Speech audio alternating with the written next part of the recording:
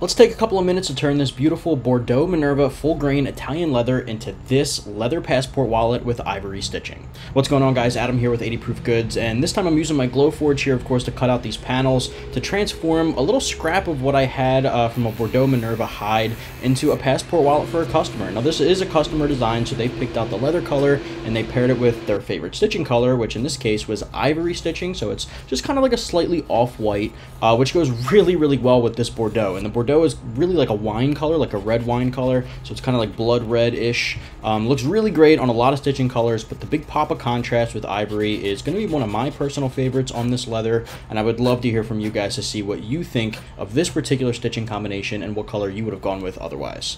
Now, of course, after the Glowforge and after sanding off and beveling the edges on each one of the pieces, including the interior piece, I then break out my trusty double-sided tape from Tandy. It's about 1/8 of an inch thick that I love to use for card slots like this, especially the ones that'll be tucked under other card slots after I thin it out with my skiving knife to reduce some of the bulk. I use a wing divider and mark my stitching line for the interior pockets 1/8 of an inch away from the inside edge. I didn't really film the part of me stitching that just because it's just a couple of seconds, and you guys get the gist of that.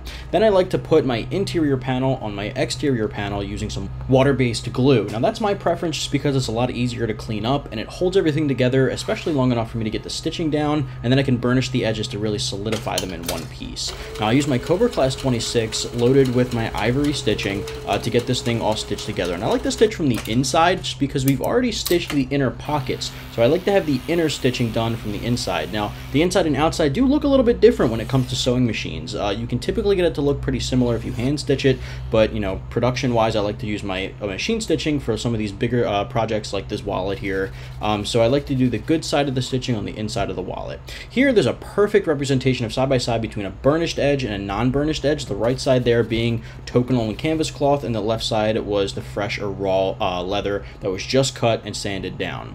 And here you go. This is the customized wallet for a passport, great for anyone traveling a little bit, wanting to hold the essentials. That BBP there is the customer requested initials that I engrave. Engraving is always free, so if you want to design your own, the link is going to be in the description. I'd love to see what you put together. Subscribe for more leather videos like this.